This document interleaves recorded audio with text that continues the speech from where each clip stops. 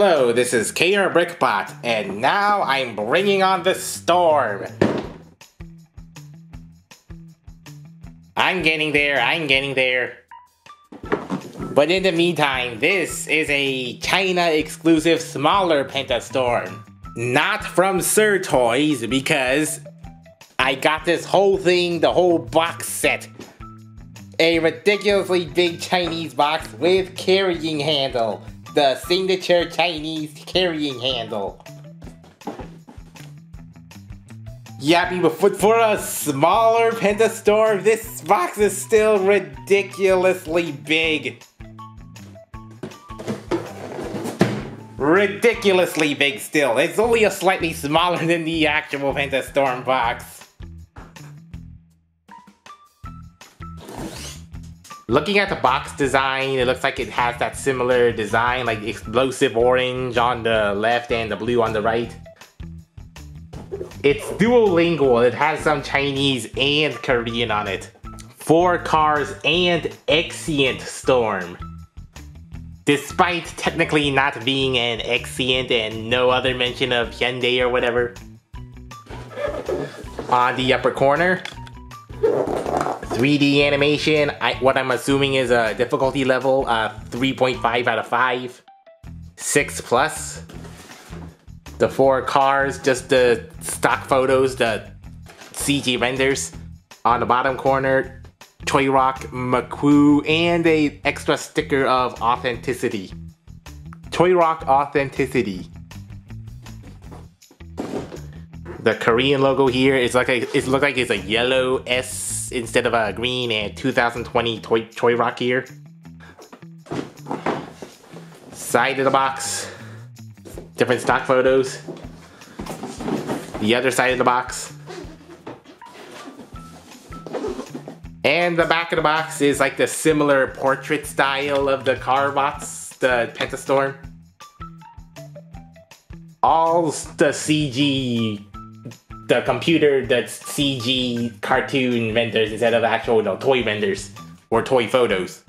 So yeah, so this package doesn't have any indication of what the actual toys are like. Which, there are some significant departures. And finally, some barcode on the bottom here, Toy Rock McQuoo, and a QR code to some Chinese app, I assume.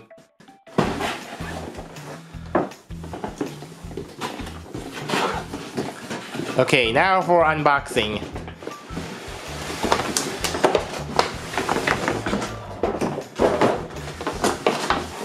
See, ridiculously big. So ridiculously big, there's this much air, and Dandy and Ace are always off to the side as usual. With the backpack packaged separately. Yeah, this is just so impractically big.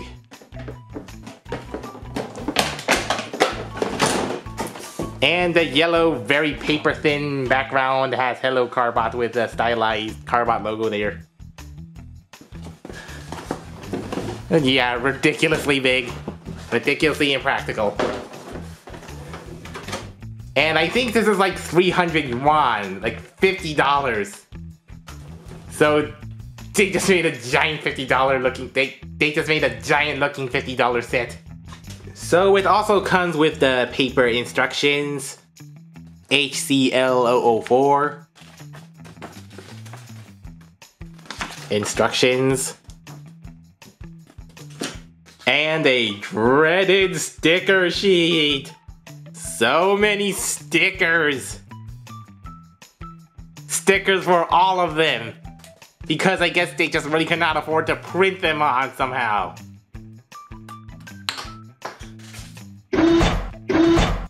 So the 4 main cars right out of the box, they look relatively simple. I think Sky SWAT looks the best without any stickers. Prawn Police is missing a yellow stripe significant of Korean cars, and also the police symbol here. No yellow stripe stickers, but there's a sticker here, and Ace Rescue is also looking pretty complete on its own. Except it doesn't have the Fire 119 sticker and the rear stuff. And Dan the Ambulance is honestly just kind of looking just like a regular old Star X with a red stripe. Yeah, there really is no other stuff. You have to sticker it up. And for some reason his grill is painted all red with the rest of the stuff. Yeah, it's some sort of paint mapping went wrong. I think I'm gonna have to paint that up or something. So I guess I'll sticker these up then.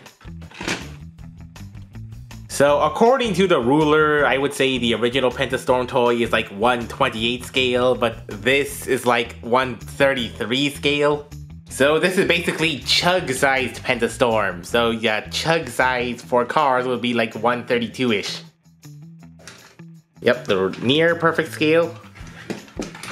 Although, yeah, comparing to some modern deluxes, some smaller modern deluxes, there might be a little size discrepancy. No, wait, wrong one. Okay, yeah, still, even the dandy ambulance here is looking kind of big. I guess for cost-cutting measures, they don't have transparent lights. But the next best thing they have are silver-painted headlights. So that is a good look. It's not too dark like transparent black lights or baby blue headlights that look too baby. Ace Rescue, the 119 Fire Squad car. The white striping is on point. The back is looking really plain. Also because the headlights are somewhat shortened here.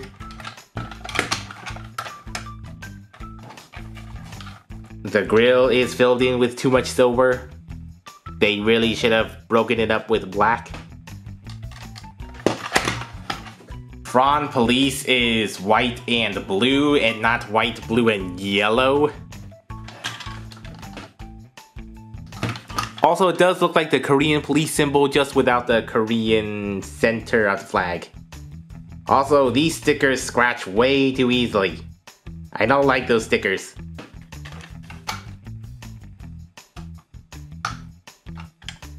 And I haven't really mentioned, but yeah, this little section here, if it looks a little disjointed, because that piece is molded in with the arm for some reason.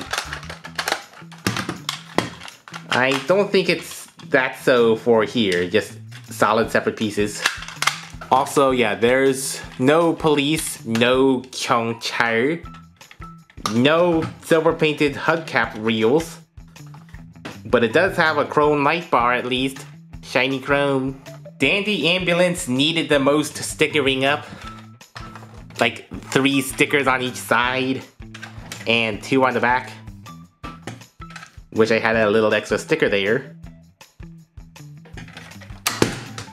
But yeah, the green is off. The green stickering's a little off. The red is kind of see-through through the white stickers here. And as I said, I'm afraid too many rough scratches will scratch this. Also, the front is looking rather plain and wrong color red grille.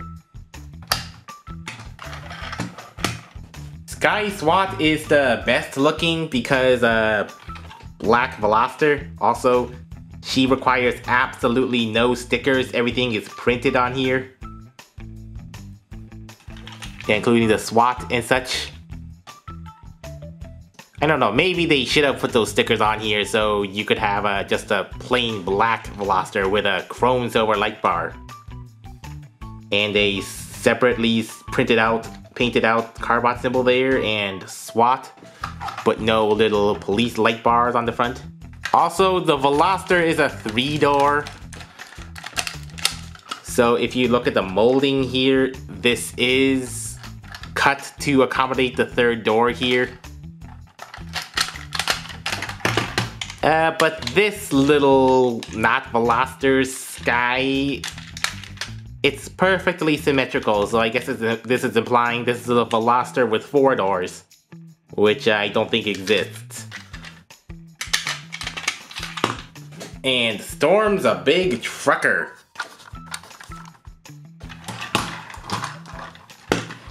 Yeah, if you notice looking at Earthrise Prime here, yeah, the he's a small truck. A really good toy with a small truck. I mean, this is a truck. Yeah, so probably you might be thinking old Transformer Voyagers. Big, beefy guys. These are the only stickers I didn't apply, but the stickers here is like a Pentastorm, Helloka봇, and also Pentastorm with the red S, which invokes the old Exient logo here, if you see the similarity of stylings. Yeah, that is a really clever design cue, like for non-licensed decals inspired by real things. Robot mode. So it transforms in the exact same way as Storm, except the arms stick to the legs much more tightly. Just gonna really have to unclip that somehow. Those aren't leg ratchets.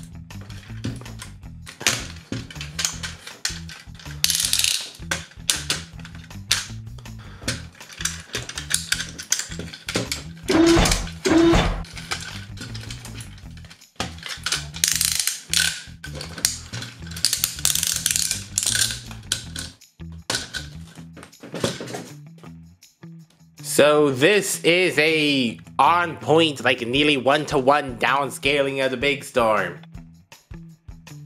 It looks like the exact same proportions and even some of the same paint apps. Yeah, this thing is still really well painted. Like the chest with all the chrome bits. Yeah, although it looks like they chromed out the silver here and they silvered out the chrome here. Still has the chrome faceplate, but he now also has light piping ears.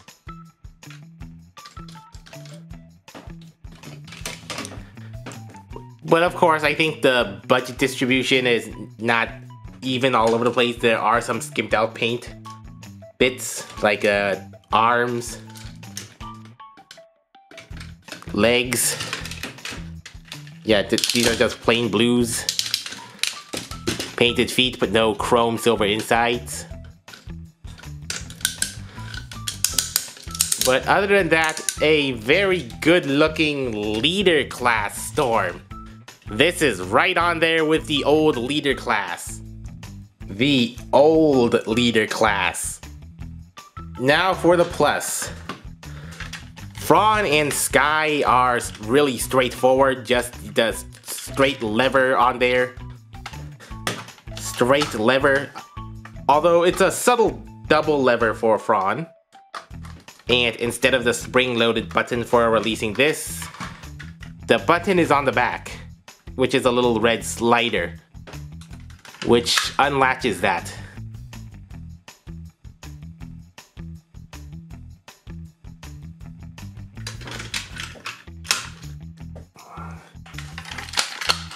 A single lever for Veloster Sky.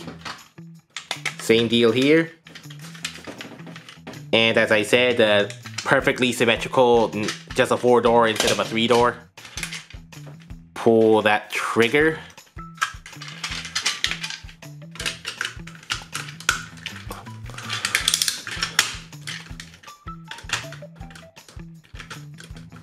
Storm with big gorilla arms.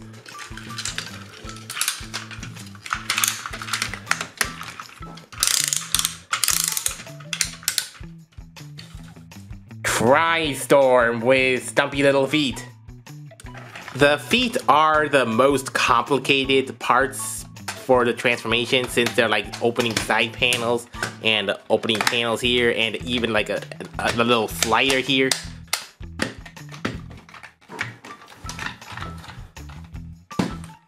But this thing is just simple as just popping off the lid and clicking in the wheels. It's just a collapsed van with its roof popped off. And then 4 little clicks here. And the small grooves here that are higher up on here and lower down on here.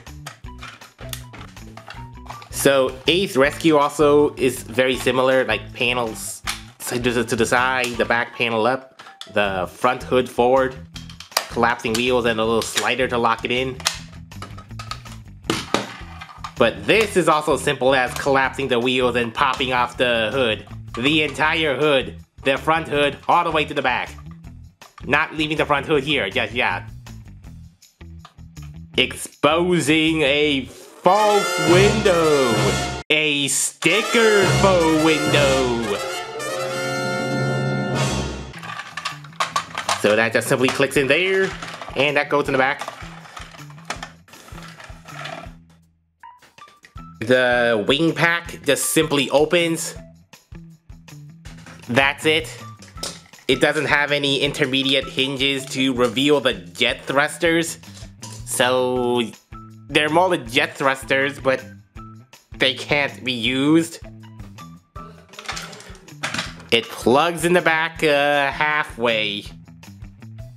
Yeah, it really should have had these hinges because for the clearance, but now it's just kind of hanging there precariously. So anyway, here's the miniature Pentastorm. So for scale, here's Storm, who look like to be the exact same height now. A Combiner Wars Unite Warriors Combiner. Yep, right in there with that size class, like a head slightly taller.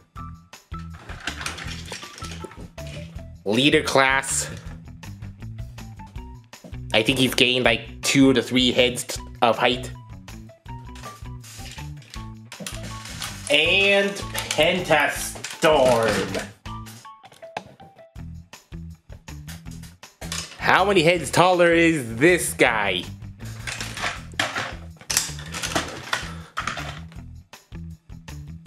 Three to 5 heads, including the wings. And it's got the bonus of full light piping eyes instead of just pretty opaque or painted over eyes here. The torso is looking very spot on, like with all the torso details and the head and chest. Although it's completely silver, chrome silver, and not chrome over black. And yeah, the cheapest looking part right at a glance is just the lack of paint on the arms. Only red at the bottom wrist, but no extra silver or red or such. Yeah, just really smooth here. But especially when you look at the feet, as they're just pretty much cars that are boots, and not just uniformly transformed and panelized car feet. And yeah, you have 2 different sizes of boots, like one boot too small and one boot too big. Which also really makes it awkward straight forward on, because this Starix Van Dandy covers this much of his shin, while this one is just all the way down there. And splotches! This is partially covered by you, but it does a good job of making it pretty uniform and even. Yeah, really, yeah, I think this is quite a shame that it was this simplified for the feet, because they just could not or would not make it all this complicated stuff in these feet. Quick look at the articulation. The head is still on a swivel. Nice ratchety arms, although, and a ab arc, unintentional. Because it doesn't have stopper ratchets like the big Pentastorm, yeah, this thing will be toggled a lot. Arms have the full range of motion, including the bicep swivels and the elbows and the wrist. Although I think the ratchet is just not working on Fran's arm here. And I would get in there and attempt to fix the little bicep, but it looks like it's been glued in there as well as screwed in there.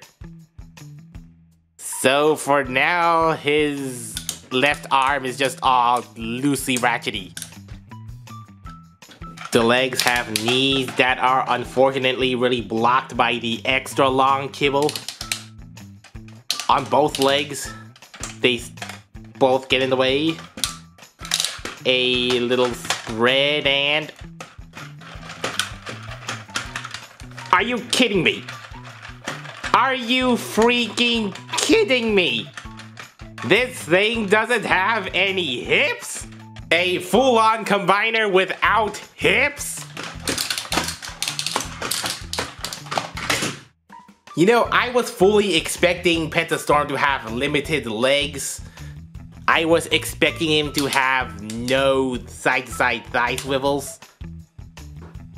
Just budgeting and such. I was expecting this to not have adjustable rear wheels, whether on a hinge or at least a slider for the wheelbase distribution and balance. But I did not expect this thing to have no forward and backward hips. Just the hips permanently molded in gray right with the torso. I mean, did they use up all the joint budgets in the arms? Is that why he has no hips? They couldn't have sacrificed his wrists so he could have moving forward and backwards? I didn't want this thing to be a mini Tobot combiner. And if you might have guessed, his spread is only one click. And you can't even click it in once because his foot is spreading out. So yeah, just a very slight shimmy shimmy side side.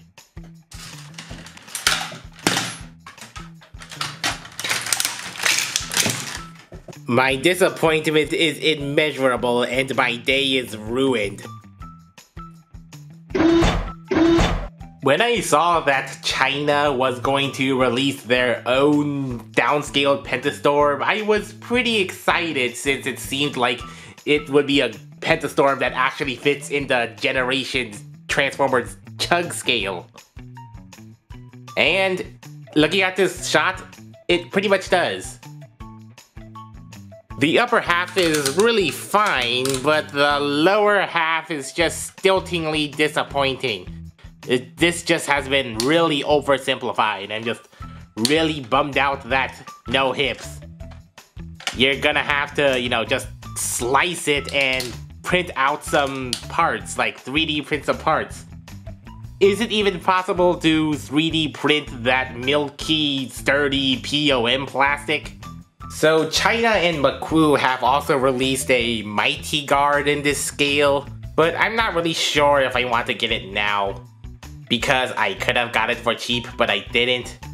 And it looks like it definitely doesn't have shoulders. So yeah, despite being like a modern G1 Transformer, as in a G1 1980s engineering robot that's been released in modern, this Pentastorm is still like a really great scale. Yeah, so this would be a good alternative to the big Pentastorm with its very big box. So yeah, this and this small thing with its very big box that fits as a backdrop. I was waiting for this to pop up on Sirtoys, which it did just recently. Sirtoys, you may want to get a large quantity of this particular item this time. But I got impatient, so I ordered it from another source, box and all. So I think you should be grateful for Sirtoys' loose shipping to remove all the extra baggage. So links will be in the description for Sirtoys and the Korean listing where I got this for Korean residents.